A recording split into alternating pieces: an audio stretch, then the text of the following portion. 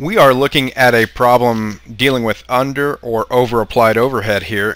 This is part of a normal costing system, what the book would call normal costing. Essentially the idea behind that is we take our overhead and come up with a budgeted amount for that overhead and then apply it to products in real time as they're being made.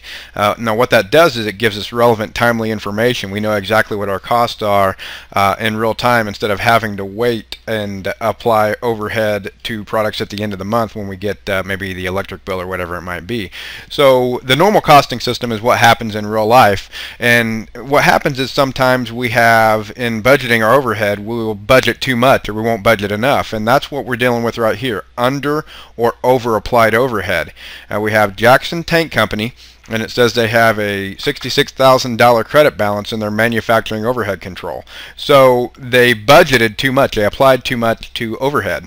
So we need to talk about how to get rid of that, because we just can't leave it in overhead. It needs to be closed out. So we can do A, it says prepare the necessary journal entry to close out that overhead if the balance is considered immaterial or not significant. And B, close it out if it's considered material. So we'll look at both ways here. Before we get into that, let's go ahead and look at manufacturing overhead and kind of talk about how we know whether it's under or over applied.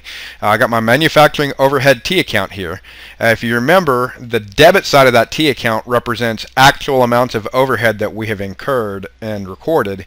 The credit side represents estimated or budgeted amounts that we have applied to overhead. So if we have a balance remaining on that debit side or the left side, that means that we've under applied. We didn't put enough overhead or budget for enough overhead. Okay? So the credit side, if we have, in the case of this problem, we actually got some remaining on that credit side, that would be considered over applied. Okay? We put in too much overhead. We budgeted for too much overhead and didn't end up spending that much money on it. So we can have under applied if it's a balance remaining on the debit side, and we can have over applied if it's a balance remaining on the credit side.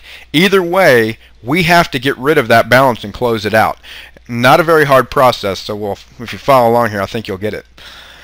In the first part of it, they want us to do immaterial. Real simple. I'm going to take that $66,000 and I'm just going to close it out to cost of goods sold. I'm starting with a credit balance, so to get rid of it, I'm going to have to do a debit. So I'm going to debit manufacturing overhead for that exact amount that I have left in the account. And when I do that, that's going to wipe that account and it's going to give me a ending balance of 0. Okay? And we just close it out to cost of goods sold. That's all there is to it. Now, that's assuming it's an immaterial amount, meaning that amount is not significant. Now that we've got that down, let's talk about how to close out a material amount. Not too hard. We do have another hoop or two we have to jump through. So what we're going to have to do is prorate that overhead, the over applied amount, to 3 different accounts instead of just closing it all out to cost of goods sold. And we're going to close it out to work in process, finished goods, and cost of goods sold. So the way we're going to determine what amounts get booked to which is we're going to take a prorated balance. We're actually going to find the total of the 3 accounts here, add them up, and then divide each individual one by that total to come up with a prorated amount. We'll then take that and multiply it by our over applied overhead to get an amount to plug into our journal entry. So here we go. I'm just going to take and add up my work in process, finished goods, and cost of goods sold. I come up with 1.2 million. So I'm going to divide each individual line item here by 1.2 million, and hopefully we can get a prorated amount. So we're going to go 384,000 divided by the 1.2 million, and we get 32%. 96,000 divided by 1.2 million, 8%, and then cost of goods sold gives us our remaining 60% there. We're going to take that percentage for every one of them and multiply it by the over applied overhead amount. And we get that done. There's the numbers that we need for our journal entry. So you remember we had a credit balance in manufacturing overhead. We still need to get rid of that credit balance.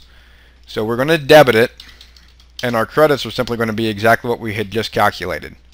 21,124 work in process, 5280 for finished goods, and 39,600 for cost of goods sold. Now, the part C of the problem wants to know what method do you believe is more appropriate for the company and why. They want to know, would you consider it immaterial and just close it out to cost of goods sold? Or would you consider it material and go through this calculation and apply it to 3 different accounts here? In this case, I think it would probably be a better idea to go with the material amount, simply because we're talking about an amount that's probably about 5.5% of the total. So if we look at our manufacturing overapplied there, 66,000, and compare it to kind of the total of these 3 accounts, it represents about 5.5%. That's probably a little bit too much to just plug into cost of goods sold, and it may give us a distorted picture of COGS. So the better procedure would probably be to follow the idea that it's material and divide it out among the 3 different accounts. That's how we handle an over-applied overhead amount. If we had the opposite, if it was under-applied and we had a ending debit balance here, the process would be the exact same, only instead of kind of debiting it, we would credit to get rid of. So the journal entries would be flipped. Procedure is the exact same though. If you have any questions about this problem or any of the other ones you're working, let me know.